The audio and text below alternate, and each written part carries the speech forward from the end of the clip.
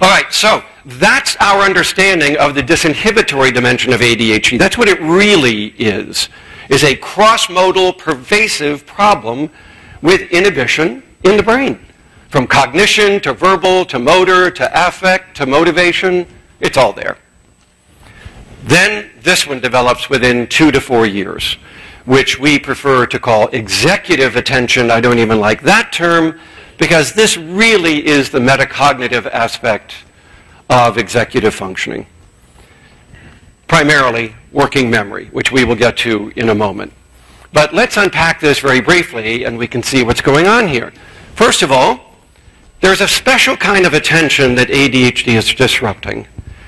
We know that there are at least 5, probably 6 different networks in the brain related to different aspects of attention. From arousal to alertness to focus to shift to divided to sustained. Those all have different networks that are regulating them. And ADHD does not disrupt all of them.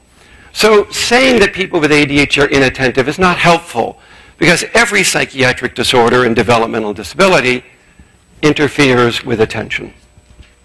So that said, can we refine that attention deficit better to see what is specific to ADHD that will help me with differentiating it from an anxiety disorder or autism?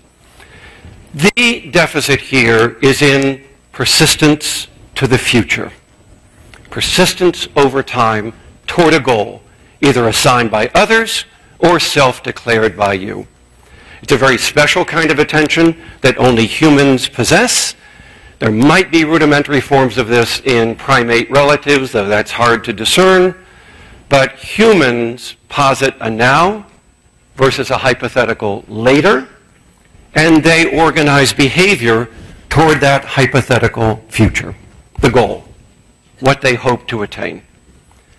So there is a point A and a point B, and humans organize across time to get there, just like a GPS in a car.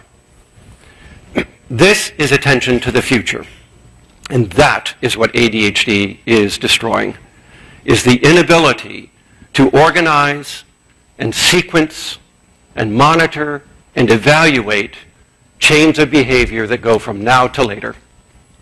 And that's task-oriented, goal-directed attention. I don't like the term attention. I think William James was correct. In his 1800 psychology textbook, he argued that this kind of attention is actually motor persistence. It's a motor aspect of attention, not a perceptual aspect. There is nothing wrong on the sensory side of the brain in ADHD. What is going wrong is the inability to organize motor action over time. So, is that sustained? Yes. But it's a sustained motor action, not a perceptual event. So let's understand that we're really talking about action plans and chains of activity strung together to accomplish what we set out to do. And that's what they can't do.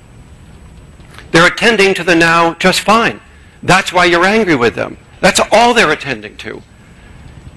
And much of what goes on around you is goal irrelevant. And as a result, you're off task a lot. But you're off task because there was a task. And the things around you aren't related to that.